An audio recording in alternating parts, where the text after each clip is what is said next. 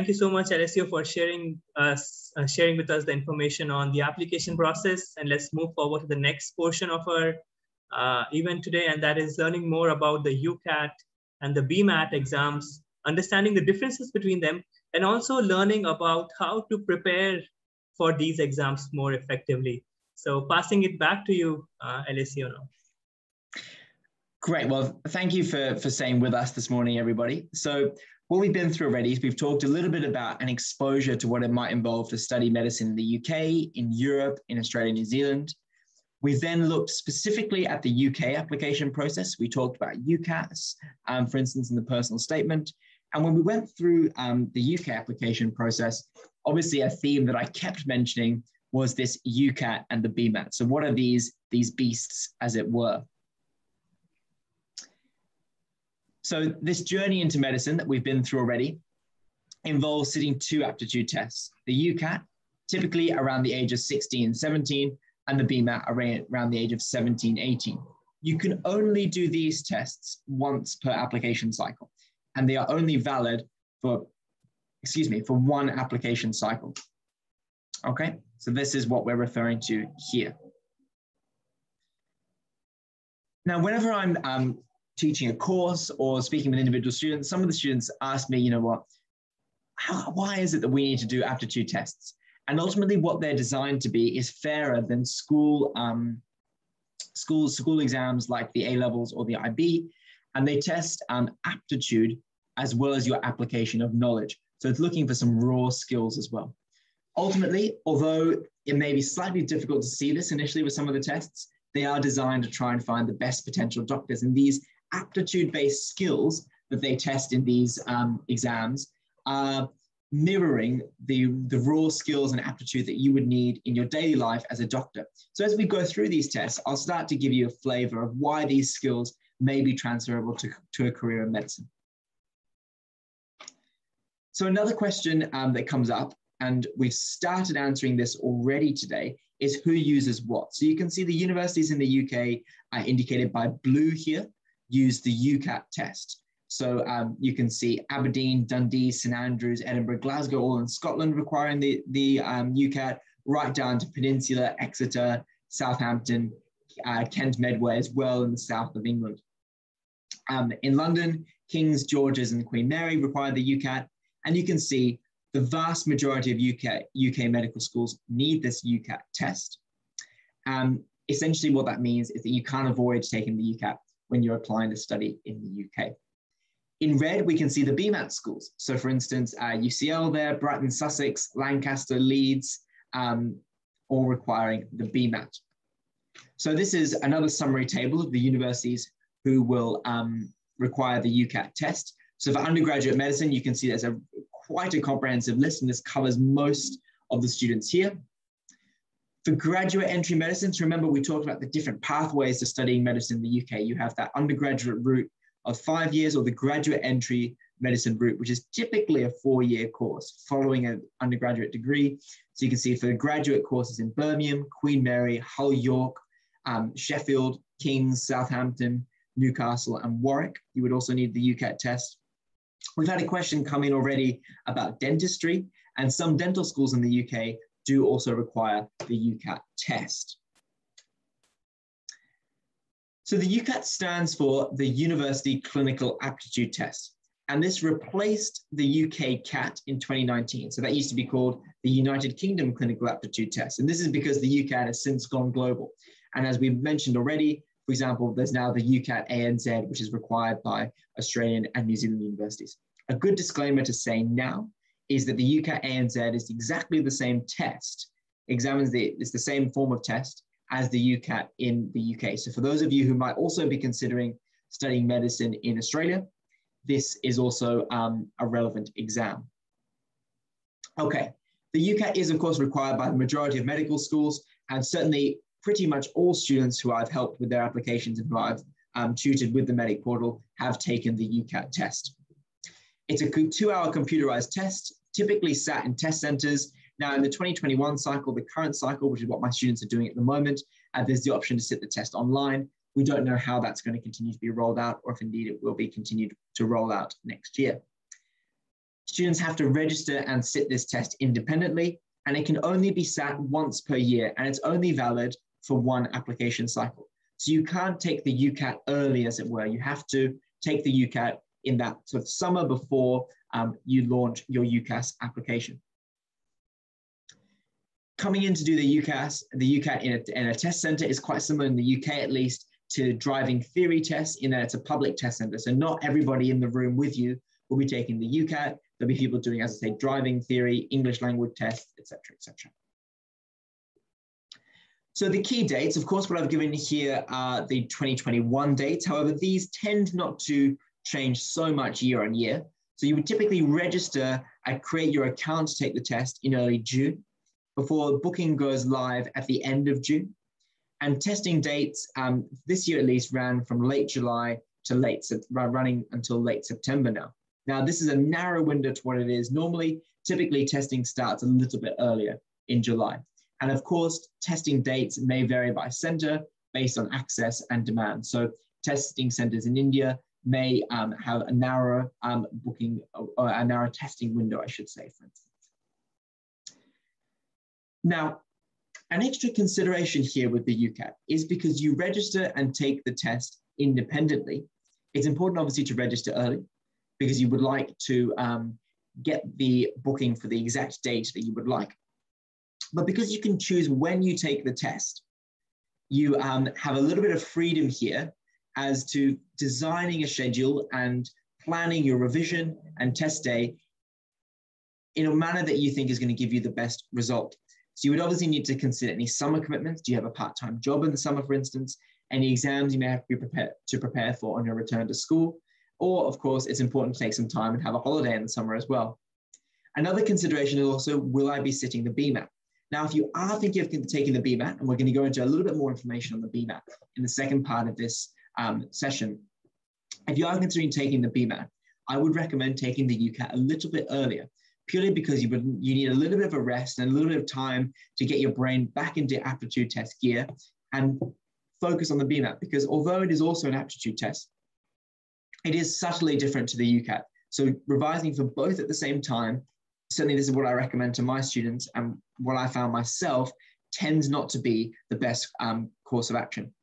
So ultimately what this is a balancing act. Remember to leave enough time to revise, but don't keep it too late. If you book your test and you decide, I think I maybe need another week of preparation, or you know what, I'm ready to set the test next week, there is also, subject to availability, the opportunity to move your booking. So the test can be quite adaptable in that regard. Now, enough about the admin around the test. Let's start with what's in the UCAT. So the test always starts with verbal reasoning, goes to a decision-making section, a quantitative reasoning section, an abstract reasoning section, followed by situational judgment tests. And this running order is always the same, starting with verbal reasoning. Time varies for each section. And really this exam, if you had unlimited time to take the UCAT exam, you guys are all smart students, you'd probably be able to get 100%. But the catch here is that the examiners put you under immense time pressure. So working around mitigating that time pressure is the key feature of this exam. And importantly as well, time cannot be carried on between the sections. So when we go through the timing, you'll see that the time is standard for each section. So you can't race through verbal reasoning and bank an extra 5 minutes to use on your abstract reasoning, because you can essentially think of this exam as being 5 mini examinations. So verbal reasoning, all about testing your comprehension skills, particularly sort of skim reading, targeted reading, looking for keywords. And you can see where you might need verbal reasoning in a medical scenario could be as a doctor referring patient notes. You need to be able to pick out the key pieces of information to then inform your decision-making and prepare for a consultation with a patient. The next section, decision-making, well, medicine and dentistry even is all about decision-making, looking at the signs and symptoms that a patient presents with, whittling down your options to work out what an appropriate diagnosis might be, and that's all problem solving. Quantitative reasoning, testing some maths-based skills, and we can see how that might be relevant to career medicine, working through drug calculations, for example. Abstract reasoning is one that students are slightly baffled with to begin with. This is all about pattern recognition. So typically, a typical abstract reasoning question will be where they give you a set A and a set B, and within set A and set B, there's different boxes containing different shapes that all conform to a similar or to the same pattern, and there'll be a similar patterns between set A and B. And now pattern recognition, and particularly sort of visual pattern recognition, is important in a medical scenario. When we think of a doctor or looking at X-ray images or any type of imaging, you would need to be able to see patterns and tell between, for instance, a chest X-ray, tell between a normal chest X-ray or a chest X-ray that shows pathology, such as a pneumothorax. Situational judgment is slightly different to the other 4 sections in that the other 4 sections have a numerical score, and situational judgment, you're given a banded score. And situational judgment tests come up a lot as part of medical applications, not only for medical school, but it was something in the UK at least, you take an SJT, a situational judgment test, at your final year of medical school, and this helps your application for foundation year 1 jobs. In the situational judgment test, they're testing your softer skills, communication, empathy, ethical reasoning, through giving you a variety of different scenarios and asking you to rate how appropriate or important you think various actions to those scenarios are. Okay, so that's just a verbal overview of the UCAT exam. We're going to now look at some of the different sections and talk about the nuts and bolts of this exam. I would say as a disclaimer right at the beginning, the best way to study for this exam is to get used to the exam format, going through questions. So at the Medic Portal, we have our UCAT course, which gives you a great exposure to the theory. And I've been involved with some personal tuition for students where we go through some really difficult questions, go through some different themes, and talk about some of the ways that we can get around those questions and maximize their scores. So the way the scoring works in the UCAT, as we've alluded to, there's 5 sections. Now those first 4 sections, in each of the sections, you can score up to 900 points. So from between 300 and 900 points are on offer in each of the sections. And this is like a UCAT score scaling, just to make sure that everyone fits nicely onto a bell curve. Then in the situational judgment test, this is a standalone score. So what you come out of the exam with is a cumulative score between 1200 to 3600 for the first 4 sections, then a band 1 to 4 in SJT, band 1 being the highest and a band 2 being the lowest. So of course, numerical scores, we can imagine how they might work. The band 1 to band 4 essentially shows the degree of similarity that your answers to the situational judgment questions were to a panel of experts who were given the same questions. So a high level of agreement would lead to a band 1 score, and disagreeing more than you agree would lead to a band 4 score. Now, when we start to look at average scores based on the year, we can see here, so this is from the past 6 application cycles. You can see an average score in the first 4 sections is around 630 out of 900. So if we were to be, for example, scoring 700 above, we suddenly become a really competitive applicant. And you can see highlighted in red there that the verbal reasoning is typically the lowest score. And this tends to be because students applying for medical courses, generally speaking, are doing science subjects at school and a little bit out of practice when it comes to the more English-based skills of comprehension, etc. Now, here are some of the scores by year for the situational judgment test. So we can see the vast majority of students in these past 6 applications cycles, you can see these 30s and 40% are scoring a band 1 to 2 in the SJT there. So that's really where we need to try and be to be as competitive as possible with our application. Okay, so that obviously begs the question next of what is a good score? Now, we can see some of the decile rankings here. When you get your UCAT score, you obviously find out your individual score, and you can look at previous years to see where your score might fit in the decile ranking of previous years, which is where they group the whole cohort who took the UCAT that year into 10% brackets. So obviously, we'd love to be in this 9th decile. This is the top 10%.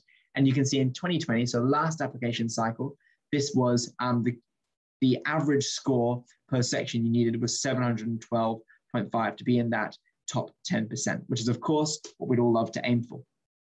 And we saw similar statistics here on the SJT. So you can see most students scoring between a band 1 and a band 2. And obviously, we don't need to refer back to previous years because we know what a band 1 or a band 2 means for the SJT. Now, importantly as well, and this is what I alluded to earlier when I talked about how we can use the UCAT to be a strategical application. This is because different medical schools have different policies for how they use the UCAT. Some of them will rank all their applicants by the UCAT score. Some offer a points allocation for different groups. Some universities operate off a minimum cutoffs. For example, St. George's used to have a minimum cutoff score for each section that was required. Some use the UCAT less than others, and they'll only use it in borderline cases. And some, of course, universities don't use it at all because they tend to be the BMAT universities. Ultimately, and particularly when we're preparing for this exam, to consider the higher your score, the better your chances of maximizing your application. So essentially, we can group medical schools based on whether they put a high or a low emphasis on the UCAT exam. And this is really important because you come out of this UCAT exam with your score. You're given your score as a printout as soon as you leave the exam room. So what you can do is you can then look at previous application cycles and go off the data from previous years and start to look at where you think your score gives you the best chance of securing an interview. And that's how the UCAT can be used strategically. And this is one of the big differences between the UCAT and the BMAT, because you sit the BMAT exam after you've already submitted your UCAT application. Now, the timings in the UCAT, so bearing in mind that all of these timings include a 1 minute of reading time. So the standard UCAT test has 20 minutes for the verbal reasoning section, 32 minutes for decision making, 25 minutes for quantitative reasoning, 14 minutes for abstract reasoning, and 27 minutes for the SJT, so giving a 2-hour exam in total.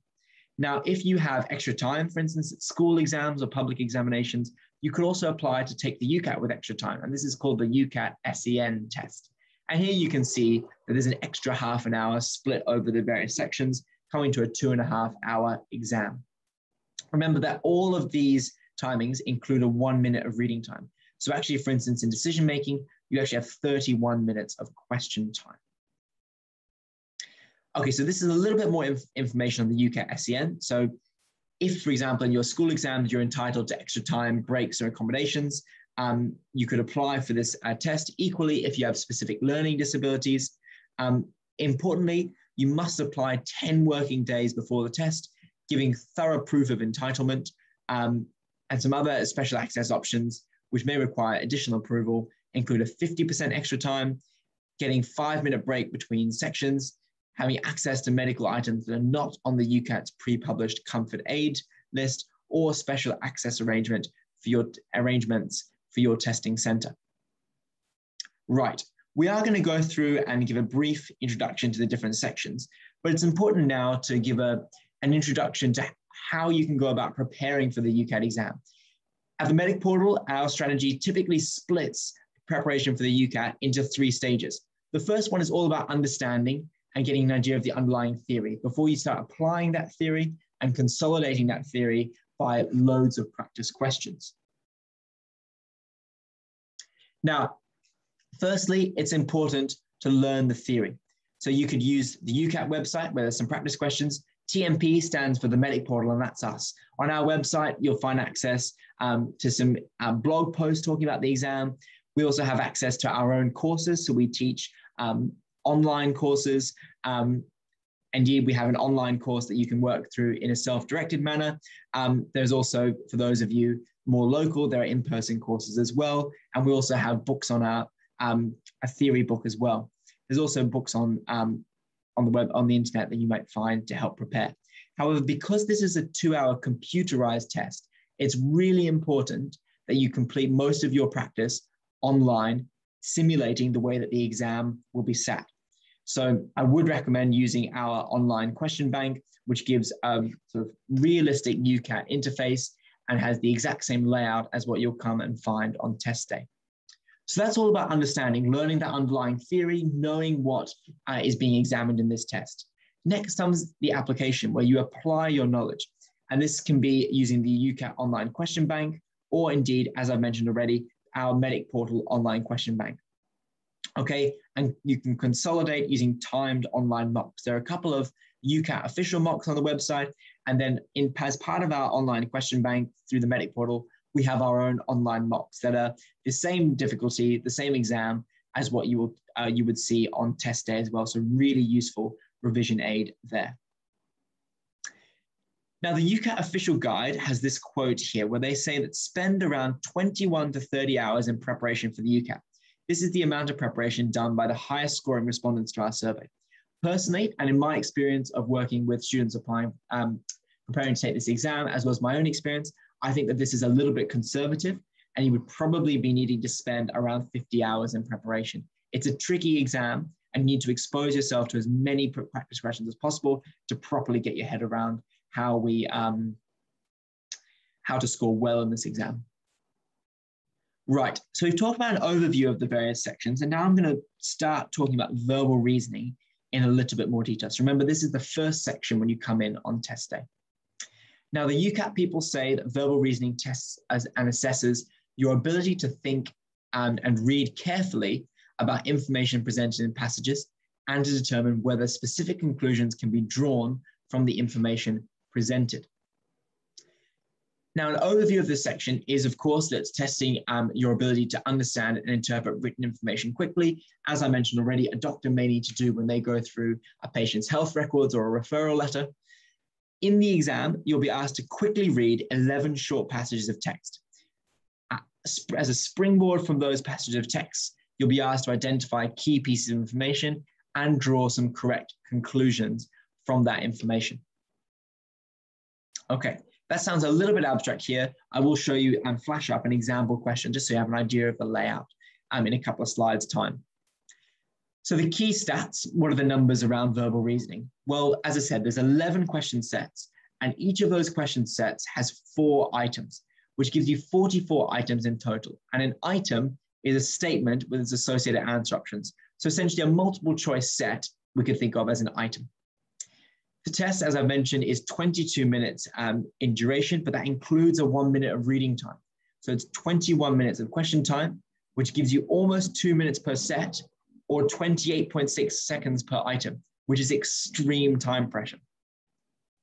Yeah, as I said, the recurring theme with the UCAT is how difficult it is to complete what's required of you in the time allowed. So you can see this is what a screenshot of a typical UCAT verbal reasoning question may look like. So we can see our passage on here on the left here in our information area. We can see an item here. So for example, this one is a statement here, and we're asked whether it's true, false, or can't tell. So we have 28.6 seconds to assess whether this statement is true, false, or can't tell based on this passage. So it's all about doing a targeted read and picking out our key words and sticking brutally to the time limit. Okay, so the passage will be 200 to 400 words. This is the passage here. And there's 2 different types of question format in the UCAT verbal reasoning. There's the older and slightly easier true, false, can't tell format. If I just go back one slide again, this is what this example question was, a true, false, can't tell. Okay, so you're basing all of your answers off the information in the passage, and you're answering, or answering, I should say, whether a statement is true, false, or based on the information in the passage, you cannot tell whether it's true or false. And we're going off a principle of what logically follows, which means that you cannot help but make a conclusion without making any assumptions. So the overarching point that I'm trying to get across here is that it's important to base your answer solely on the terms of the passage, not any prior knowledge that you may have. The other type of UCAT verbal reasoning question is a comprehension style, which is where, again, you'll have 4 items, and they can be questions or statements. And these are the 4 items associated with a specific passage. And what makes a comprehension question slightly harder is that there's more information to assimilate, because rather than your answer options simply being true, false, or can't tell, you'll be given 4 free text answer options. So more information to go through and more keywords to pick out for your targeted read. So this is what a strategic approach might look like for a verbal reasoning question. So once you are in the test, you're flicking through, you're on your computer, and you flash up a verbal reasoning question, you would need to look out for keywords in the question in that item, and then refer back to the passage looking for a targeted read, picking out those keywords. So don't try to read the entire passage, because what that's going to do is that's going to waste precious time, and it's time that you don't need to spend. You simply won't have time to read that entire passage. So we do a targeted read, like a skim read through the passage, looking for keywords that we've identified in the item. And once you've found a keyword in the passage, that would be where you find the information to then use to assess whether an item, for instance, is true, false, or can't tell, or to answer a comprehension style of question. So again, another example here, we've got this passage here, and we've got the statement, The Great Gatsby is fictional with no basis in reality. So we would need to look out for some keywords. So a keyword might be a name, The Great Gatsby, and then we could look at another keyword being fictional. So does it at any point here reference whether the story is non-fiction or fiction, or is it real or not? So we can look at some keywords from that item and then do a targeted read through the passage, sort of skim reading and trying to find out those key words. Okay. Perfect. So that was an introduction to the first section of the exam. So the first of the 5 sections, which is verbal reasoning. Now, the second section that you'll encounter on test day is decision making. Now, the UCAT people say that decision making, this subtest assesses your ability to apply logic to reach a decision or conclusion, assesses how well you evaluate arguments, and how well you analyze statistical information. Again, there's multiple question formats. You are allotted 29 questions in 31 minutes, but that's obviously 30 minutes of question time, so slightly over 1 minute per question. Unlike verbal reasoning, which is where you don't take any knowledge in and you answer all the questions solely based off the terms of the passage, decision-making does require some knowledge. Now, an overview of this section, what are the numbers involved? Well, it's designed to test your decision-making in 3 domains. You'll be asked questions surrounding deductive reasoning. So often they involve logical puzzles, like you'll have a group of dogs and you're told that dog A is taller than dog B, dog D is smaller than dog E, but in between A and B. And you would need to, for instance, work out the size order of the dogs, deductive reasoning, going off, reaching a conclusion based on the premises that you're given in the question. You may be asked to evaluate arguments. So you're given an argument and you may be asked which of these is the strongest argument, evaluating how strong an argument might be. Statistical and figural reasoning often comes up a lot, so that's probability as well as how well you can answer a question based off a graph or a confusing pie chart, for instance, or a Venn diagram style of question. So unlike the other sections of the UCAT, you do need to bring some knowledge in with you for this decision-making section. So you would need to have an understanding of your basic maths, Venn diagrams, as well as probability. You're given 29 items, and again, you have 31 minutes of question time, so it comes to around 64 seconds per question. So although it's still time pressured, it's slightly less time pressured than verbal reasoning, which has half the time per question. So this is an example of what a decision-making question might look like. So you're given a sort of puzzle here, and you would be asked which symbol does the question mark represent. Correct answer here would be a heart, but this is simply to illustrate one of those problem-solving style of questions, just so you get an example of what it looks like. So moving to the third section of the exam, and this is the quantitative reasoning. Now, the UCAT people say that quantitative reasoning assesses your ability to use numerical skills to solve problems. It assumes familiarity with numbers to the standard of a good pass at GCSE. And GCSE is an exam that UK students take at the age of 16, so in their 3rd last year of high school. However, items are less to do with numerical facility and more to do with problem solving. So it's not really a maths test. What it is integrating maths within problem solving. And most students who I work with tend to find that this section is a little bit more accessible than some of the other ones. Decision making is also quite accessible, whereas verbal reasoning and abstract reasoning do require quite a lot of work. And most of my students ask me to spend most of our time in our lessons going over those sections with them. Okay, again, dealing with numbers here.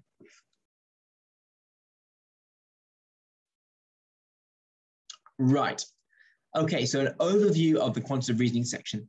In this exam, or this subtest, I should say, you'll be posed with 9 scenarios, each containing 4 questions, leaving 36 questions in total. You're given 25 minutes, but of course, subtracting that 1 minute reading time leaves you 24 minutes for this section, which arrives at 40 seconds per question, which is quite time pressured. Now, information in these scenarios that you will be asked questions based off, the information might be presented as tables and graphs, charts and pie charts, 2- and 3-dimensional shapes, diagrams, as well as some text-based information. And each question will involve 5 possible answers, including a can't tell option.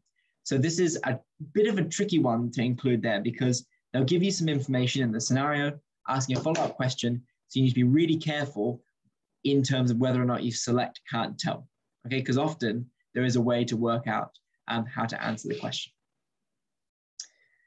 So some common concepts that come up in quantitative reasoning. I'm sure you guys all study maths at school. These will be familiar to you, but percentages, fractions, and decimals, they love percentage change in this exam. So knowing its difference over the original times 100, really important. Ratios, currency conversions, unit conversions as well. So kilometers to miles, they might tell you. They'll give you the conversion, but these conversions, percentage changes come up a lot. Interest rates, compound interest, speed, distance time graphs, volumes, areas and volumes, mean, median, and mode. So all the reasonably basic maths concepts, but they will come under the guise of quite difficult problem-solving scenarios.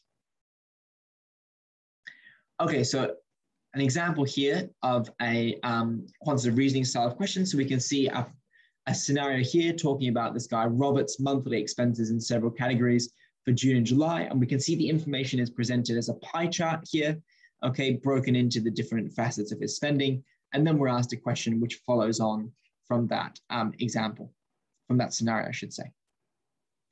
Okay, so abstract reasoning. Now, abstract reasoning is tough. And this is all about pattern recognition.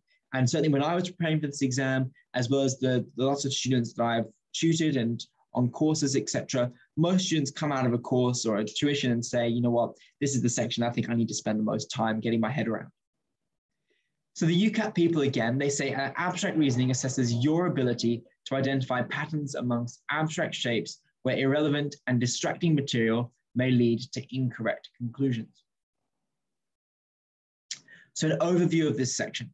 Abstract reasoning is all about testing your spatial reasoning, assessing how good you are at identifying patterns, how you ignore distracting materials. And this is, of course, important as a doctor because you need to focus on the signs and symptoms that are most relevant to the patient without being taken on a tangent. And because you're looking to find a pattern, it's all about developing and modifying a hypothesis. And of course, this is something that is key in medicine because you're constantly working on a differential diagnosis and you're modifying what your diagnosis might be as test results come in, as you receive more information from your patient, etc. And there are 4 types of question in this abstract reasoning. Okay, we have type 1 and type 4 questions where you're given a set A and a set B with a pattern that's linking all boxes within a set A and set B, or you have, you're being asked which shape might complete a sequence, or you may be asked for associations between shapes. There's 55 questions in this section. You have 14 minutes for it. So 13 minutes of question time, taking into account that 1 minute reading time, which leaves under 70 seconds per question set of 5 or 14 seconds per question, which is quite horrific time pressure.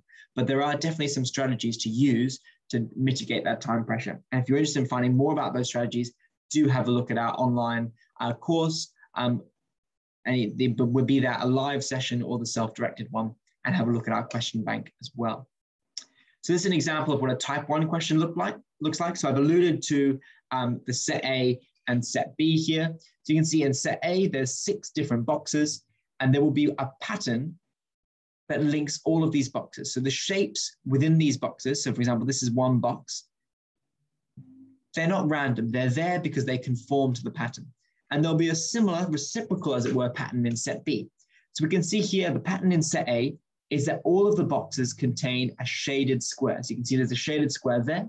There's one in this top right, another shaded square, another shaded square, and a shaded square. Meanwhile, in set B, hopefully some of you have already identified that in set B, all of the boxes contain an unshaded circle. You can see there. Now, this is a relatively easy pattern. There are plenty more complicated patterns out there. And you would have essentially 14 seconds for each one of these questions. So you would be given this test shape and be asked to say, does it belong in set A or B, or does it belong in neither? Okay, that's how abstract reasoning works. And that's an example of the type 1 questions, which are typically the questions that most of my students find a little bit more challenging. Right, so we've introduced abstract reasoning. We're now going to move on and have a look at the situational judgment test.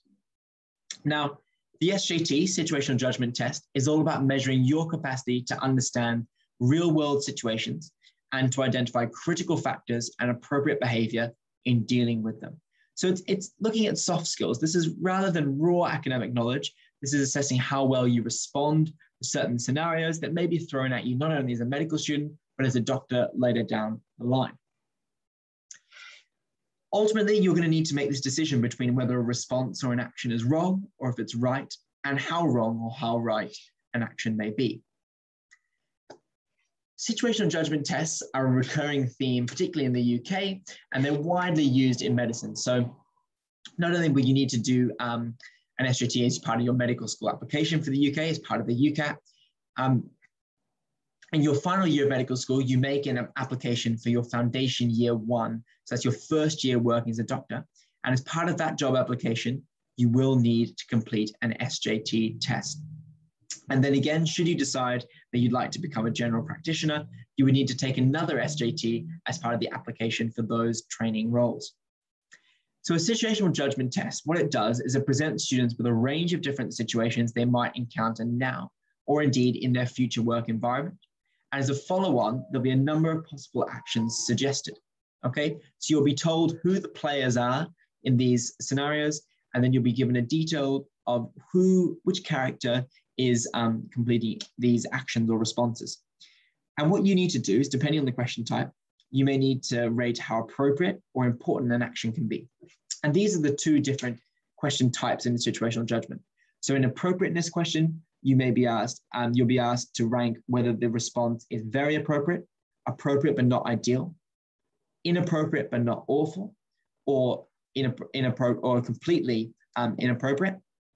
In the important style of questions, you'll be asked whether an action is very important, important, of minor importance, or not important at all.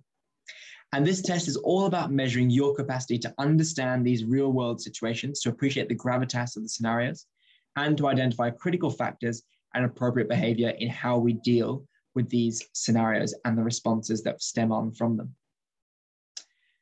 So what are the numbers involved with this? So there's 69 items across 22 scenarios, with each scenario getting between 2 and 5 associated questions, 26 minutes of question time, so 27 minus that 1 minute reading time, leaving 23 seconds per question. Now, this sounds like it should be time pressured. However, certainly most of my students don't find the SJT to be as time pressured as some of the other sections. And the 3 types of question that you can be posed with are rating the appropriateness of a response, rating the importance of response, and that's what I've been through already here, or you may be asked to drag and drop to rank the importance of various responses. And your score is given as a band. So where the first 4 sections, as I alluded to before, have that numerical score from 300 to 900 points per section, the SJT, you're given a banded score. Band 1 is the best score, and band 4 is the worst score. So what happens? These massive database of UCAT SJT questions are given to a panel of experts, and they include doctors, teachers, any sort of professional, and they provide their answers. And they essentially serve as the marking scheme.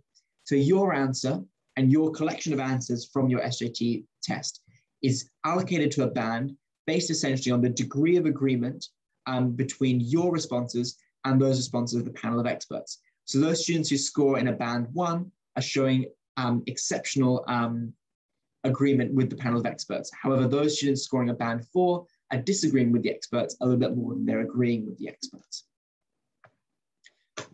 So ultimately, what's being tested here? Now, the situational judgment test is used to test for those non-academic attributes. So they include questions that may relate to honesty and integrity. It's important in a hospital to never lie, because we need to be making sure that we're building rapport and ensuring trust between the doctor and their patient. Pressure and prioritization is really important. As a doctor, and indeed as a medical student, you'll have a huge demand on your time, and you need to be able to rank and prioritize tasks based on what needs to be done here and now and what's more important. Communication skills. how we effectively communicate within a team and how you would communicate as a leader can also come up in the SJT, as well as generally how you would show your commitment to a team or how you could be the best leader in a scenario. Ethical and moral dilemmas may come up as well. Okay, for instance, you may find that you see another colleague stealing medication from a ward. How do you respond?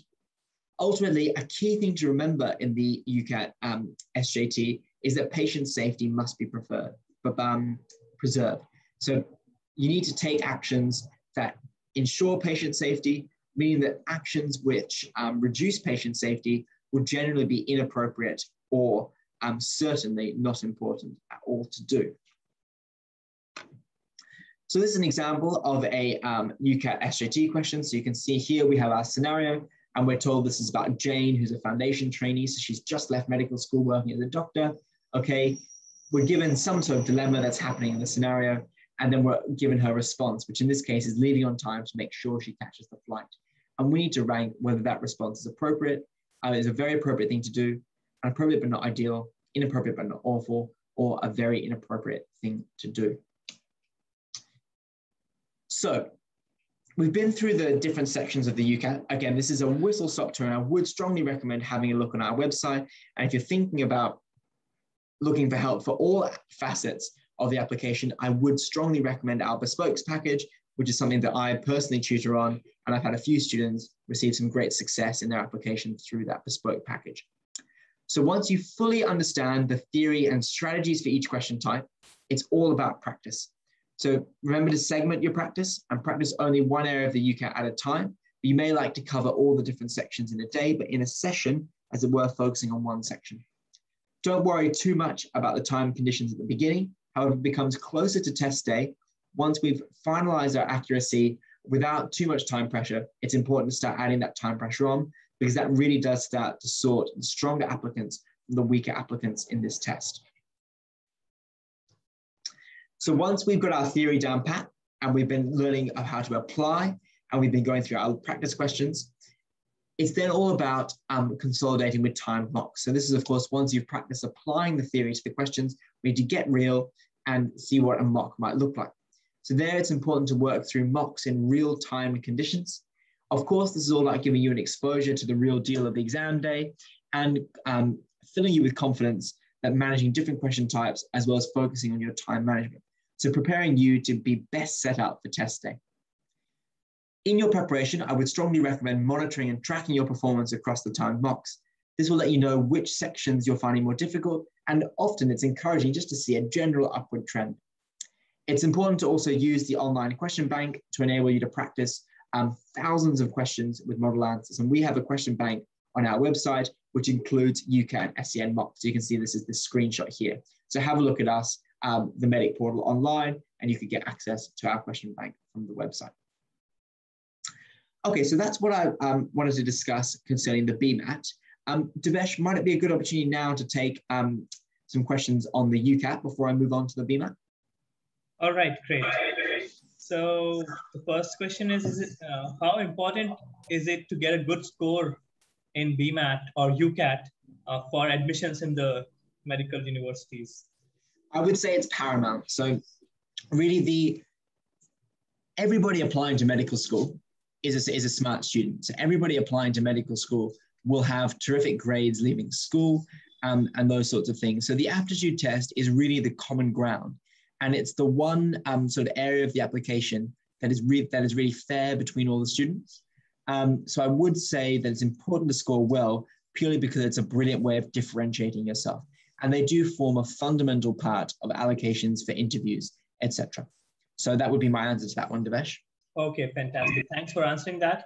My next question is, do students who have some learning differences or dyslexia, do they get some additional time or some exam concessions while they are taking the UCAT or the BMAT test? They do indeed. And it would, what I can do here, maybe let me just scroll back because I had a specific slide that did cover that. Mm-hmm. So let me see if I'll just flick back a little bit. And we can just quickly show for the student asking that question, what that would involve.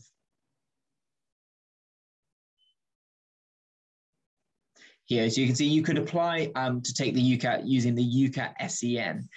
And if you have 25% extra time in public exams, this is what the UCAT SEN involves. Equally, if you have additional access options, you could look at the UCAT SEN 50 or these alternate versions of the UCAT that should hopefully provide for any additional requirements there. Okay, perfect. My next question is UCAT and the UCAT ANZ the same test or the same kind of test? So they are the same test in terms of what is assessed. However, importantly to remember, it's difficult to class the UCAT as being the same or different test because, as I mentioned, they have this online database of loads of different UCAT questions, and then you receive a personalized version of that in your exam. So nobody actually sits the exact same test. Everybody always sits the UCAT, and the tests are standardized, so they will be the same level of difficulty.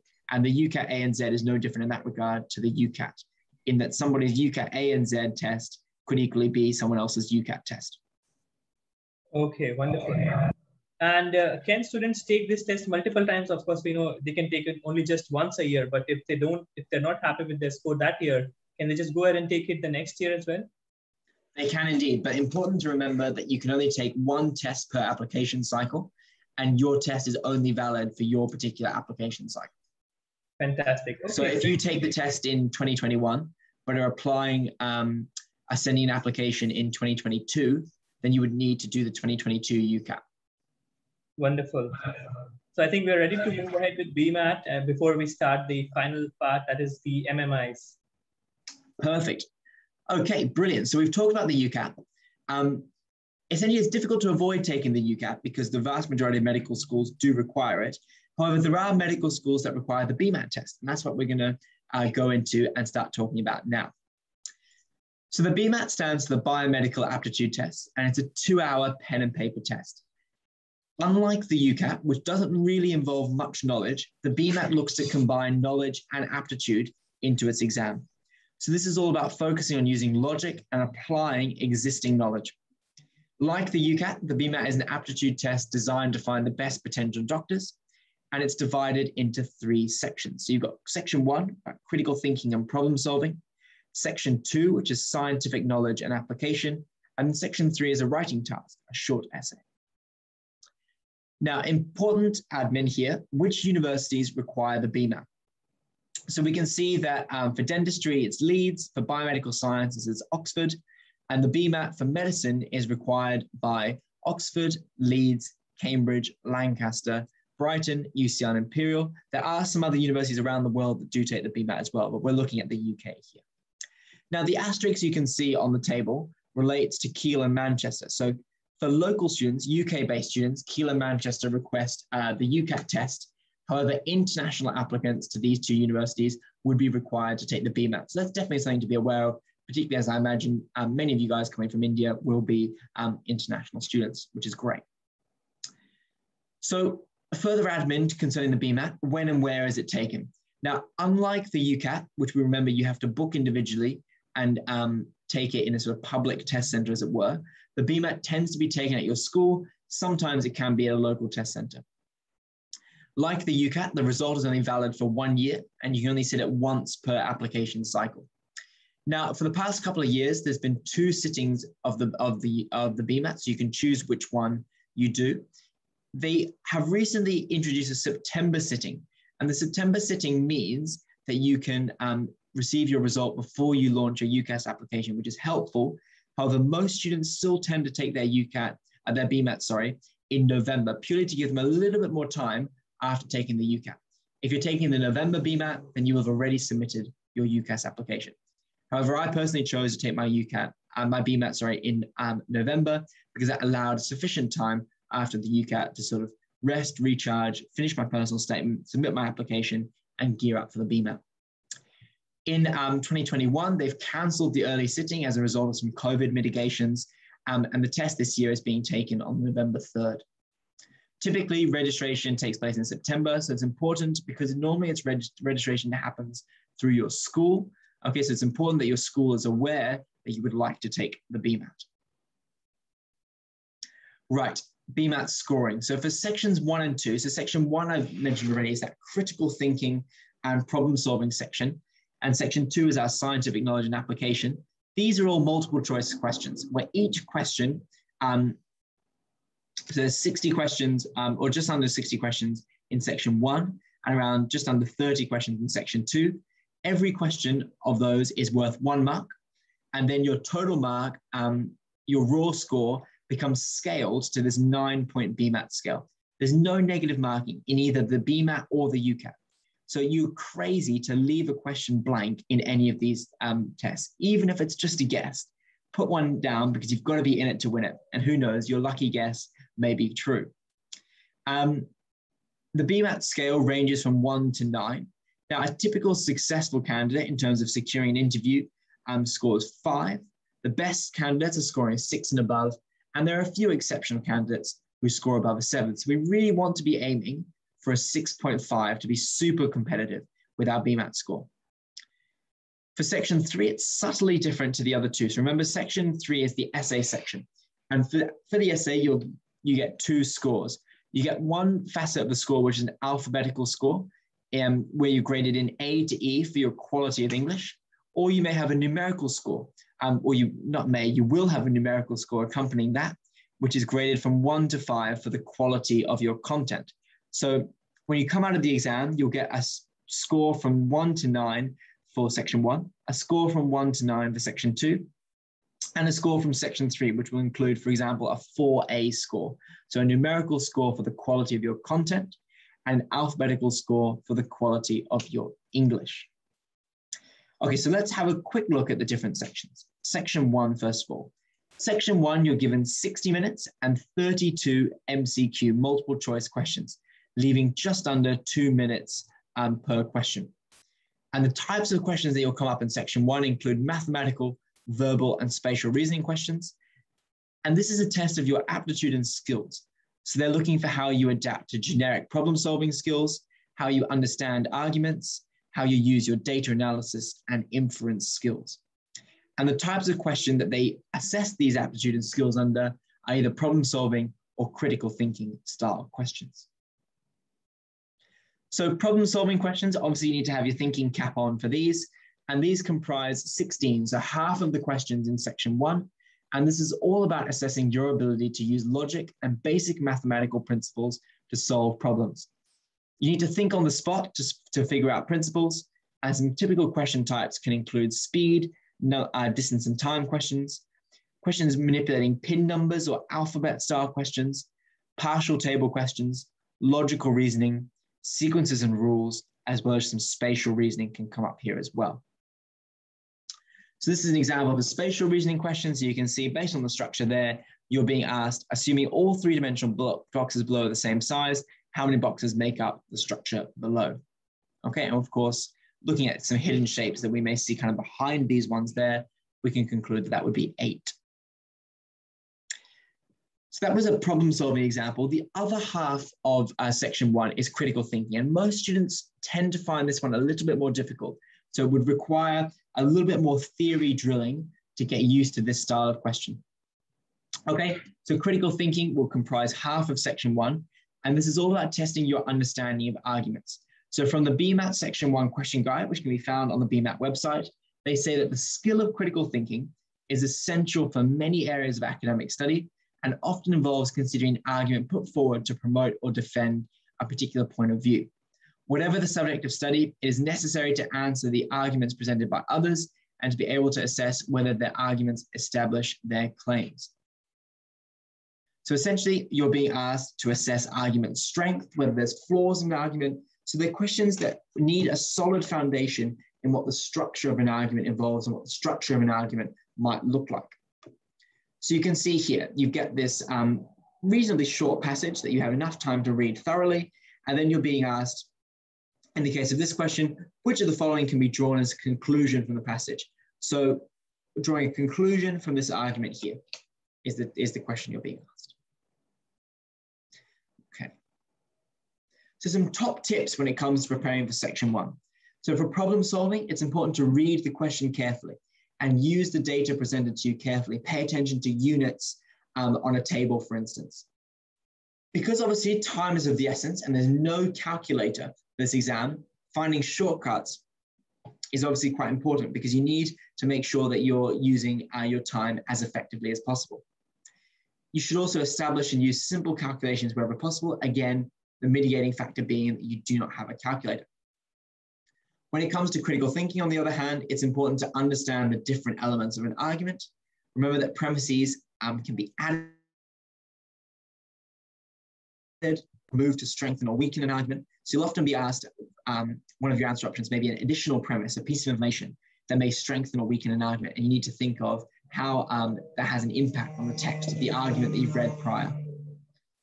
It's important to also read the question, the passage, and then answer the questions. This is unlike some of the strategies that we recommend in the UCAT.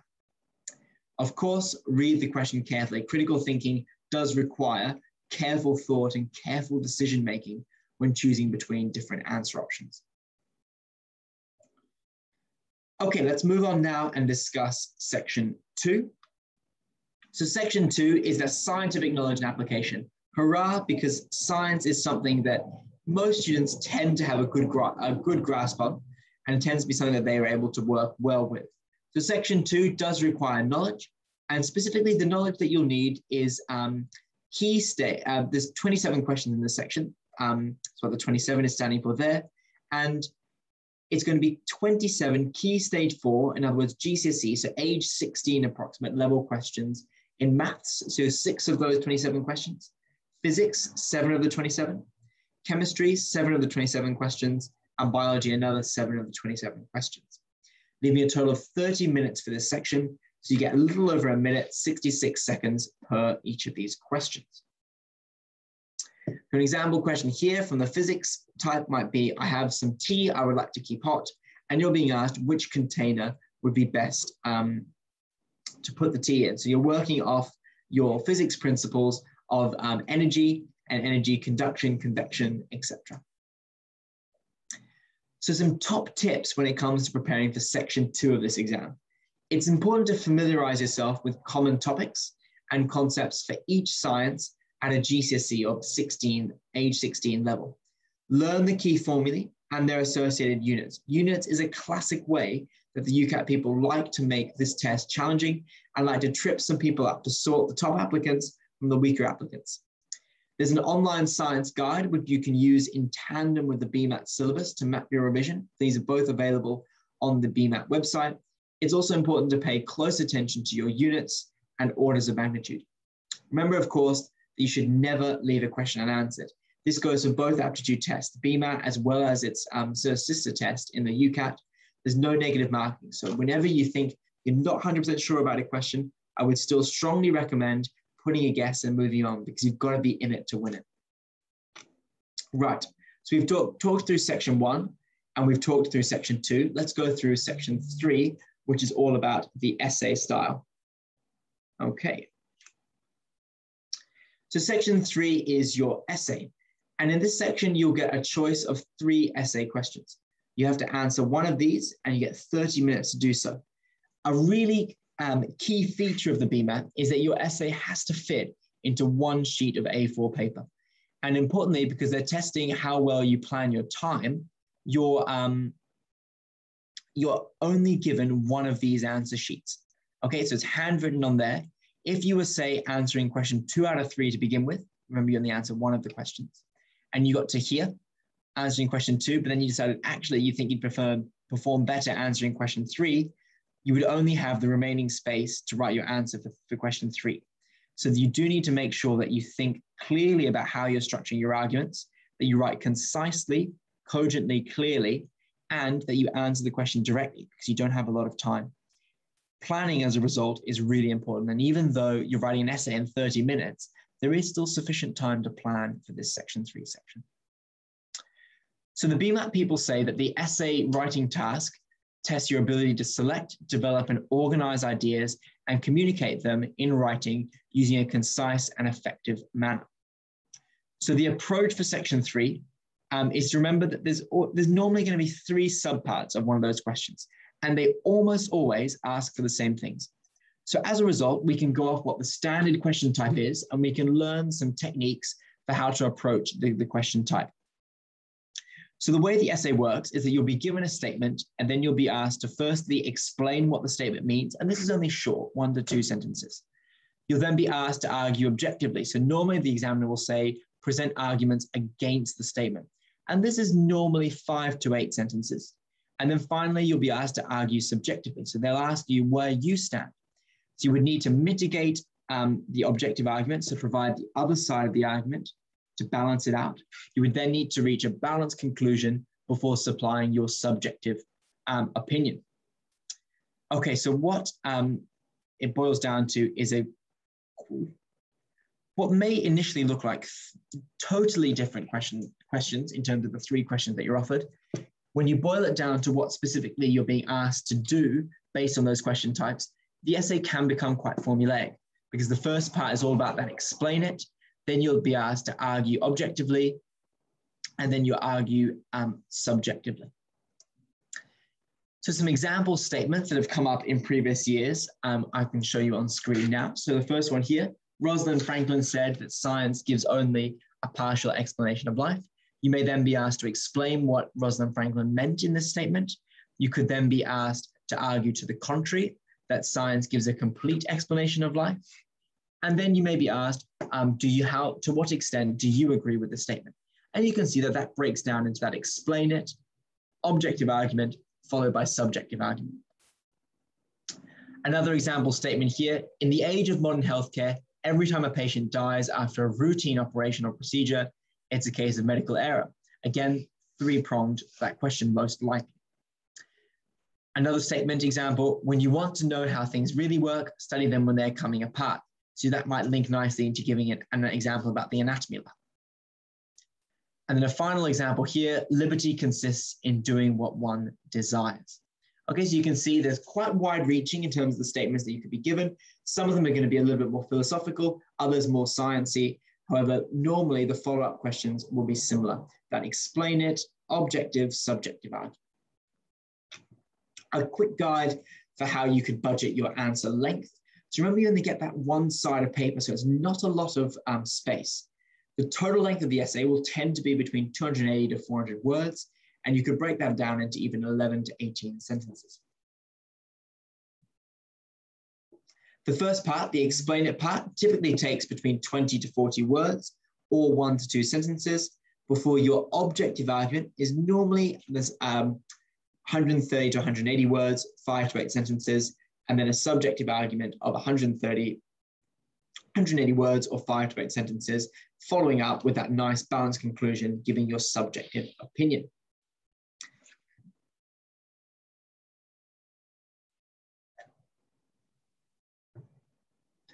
So as far as preparing for the BMAT is concerned, we typically say at the Medic Portal, and from my experience in working with students as well, this tends to hold true, is that the exam requires 8 weeks of preparation. So if we're working back from when you would take the UCAT, you do need to launch into that consideration as well. Don't overlook the sciences. So make sure that you have the knowledge. Go back and revisit some high school science and maths that you learned a couple of years ago but have grown a bit rusty on. There's loads of free resources as well. So all past papers are available on the BMAT website. Obviously, the more recent past papers will be more indicative of what you'll see on your test day. There's also an online BMAT science guide, which you can use a little bit of a textbook, coupled as well with the BMAT syllabus. So how I went about my revision for the BMAT, for the science component at least, is I had the science guide and the syllabus, and I went through and I printed out the syllabus, highlighting the points that I wasn't so sure on, and then I just looked up those syllabus points in the science guide, and that formed my knowledge revision before I went through doing practice questions. In addition to those free resources, you can get additional help from courses, books, and question banks. Again, at the Medic Portal, we offer BMAT courses, and we have a BMAT question bank as well. If you were interested in private tuition, we do also offer that as well. And we have our bespoke package, which is where you would be allocated 1 or 2 tutors to offer a tailored help through your application process. And we would help you with your UCAT, BMAT, personal statement, interview, deciding medical schools, etc. So I would recommend that bespoke package in particular. So a little bit more about the resources that we offer for the UCAT and the BMAT. As I said, we've got our online courses, and these can be self-directed. and we talk about the UCAT and the BMAT in those courses, fully interactive. We have an online UCAT course and an online BMAT course. We have our question banks, both for the UCAT and the BMAT, thousands of questions, and they're giving you, particularly for the UCAT, which is also an online test, if the formatting of the question bank is exactly the same as what you'll see on test day. Okay, so that kind of concludes our summary and our whistle-stop tour through the UCAT and the BMAT. And I know that we're back on schedule. As I said, I wanted to spend a little bit longer covering the UCAT and BMAT because they're such important parts of the UK application. So Devesh, I think we're pretty prepared to take a couple of questions now, and then we should be ready to start at 2 for the interview. Alicia, actually, we are running slightly later than scheduled. The next session. So actually, before going ahead, maybe I'll just take a couple of questions and then pass it back to you. No worries. I'm more than happy to sort of crack on, and we can do the interview slightly quicker. I imagine about 20 minutes for the interview, so we should be thereabouts. Perfect, perfect. Great. So I think we're ready to start discussing about the interviews. I'll just stop this recording. Thank you for sharing information about BMAT.